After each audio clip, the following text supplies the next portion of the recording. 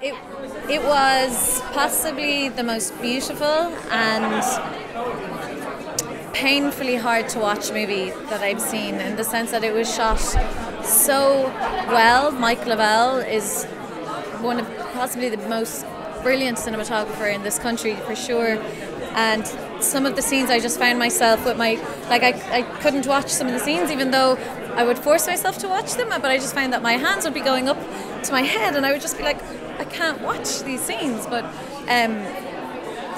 you just have to, and it was just so moving. I know that I'm going to be moved by it for probably the next week, if not more, and just whenever you think about it, it's definitely a movie which I think everybody should see.